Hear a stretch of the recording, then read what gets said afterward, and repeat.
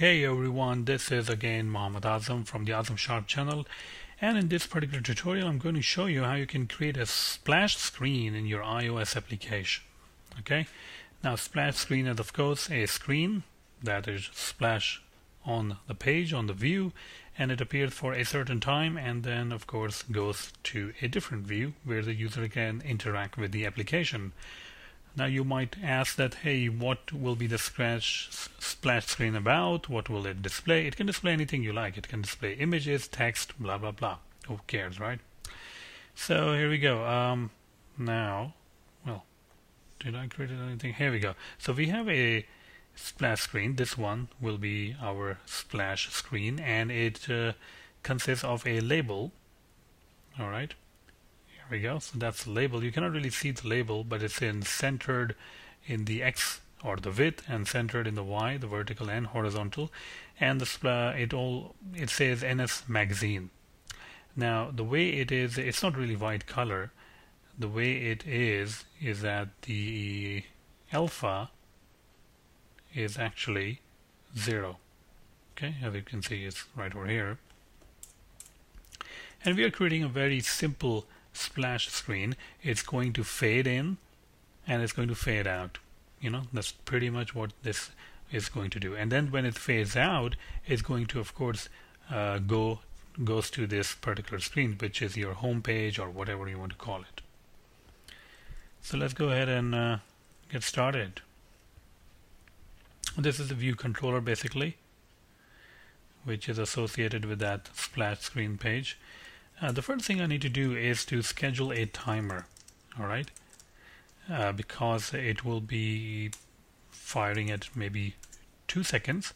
Target itself, selector, and what we're going to do over here, we're going to say is show message. Okay, user info nil, and then repeats no, because we don't really want our timer to repeat. We just want this a one-time deal. So I'm just going to implement this method, which is called show message timer. Okay, here we go. So this is the method, and of course the label on the screen is stored in the outlet. It's called message label, so that my view controller can access it. So let's go ahead and implement this. So how are we going to do that? We're going to use UI view animation, and we are going to say, okay, animation with duration 2.0, which means 2 seconds. And let's remove that. Self.messageLabel.alpha equal to 1.0, and we are done, right? So our alpha was 0.0, which means that it's not going to be appearing on the screen, and now with this our alpha is 1.0, so that means it will appear on the screen. So we'll wait. Oops, cannot believe it. We wrote like 2 lines of code and we got an exception. Isn't that crazy? What did I do wrong? Let's see. There we go. So we need to add that, since it is taking a parameter or sending a parameter. So here we go, NS Magazine, and it will stick there. It's not going to fade out, right? And of course we didn't go to the next screen, which is our home page or the home screen.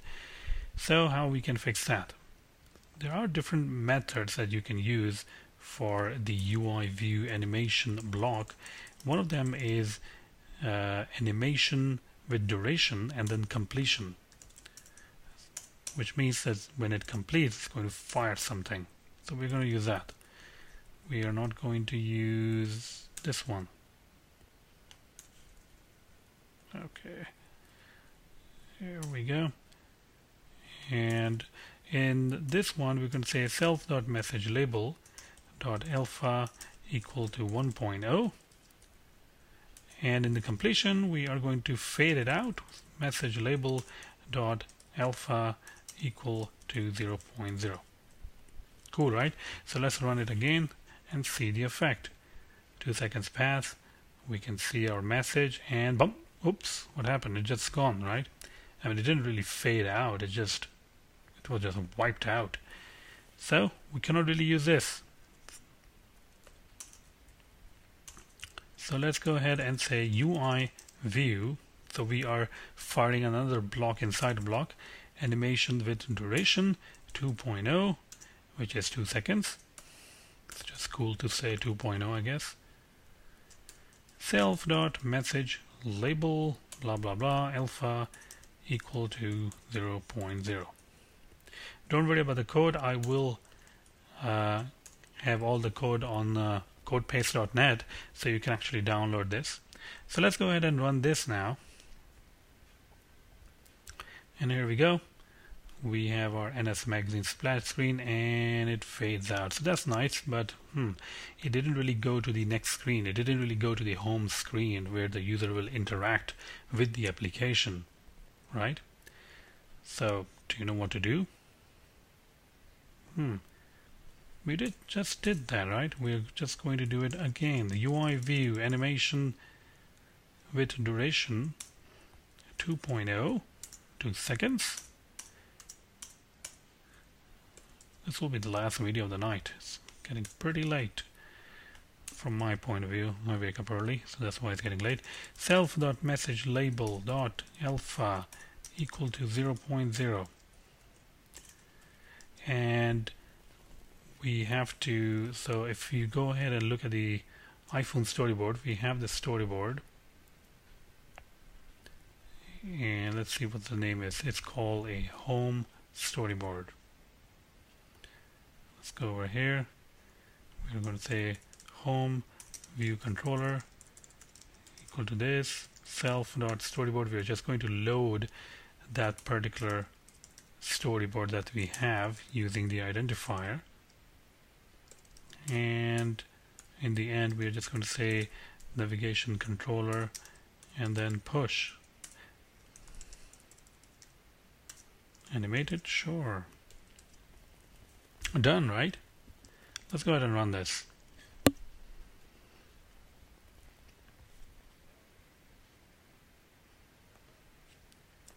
So there we go, it fires.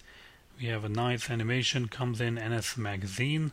It fades out and nothing happens. Weird, right? So why didn't anything happen? We did everything right. Can you see? Can you spot the problem? It's right in front of your eyes. Great. So we don't have a navigation controller in it, so I'm just going to add a navigation controller so it can move forward or back. Let's go ahead and run this. There's our navigation controller, the toolbar, and bam, it goes to the front view. And of course, when you reach this particular view, you have to hide this because there's no point of going back to the splash screen, right? So you can hide this. And that's pretty much it. That's how you implement a very simple splash screen. And as you learn that this is a very simple splash screen which is doing a fade in and fade out effect, you can use the same concept. You can do anything that you like.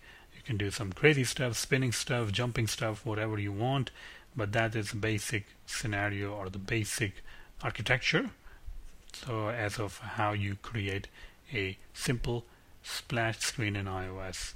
Hope you like this video, and thank you very much and keep watching.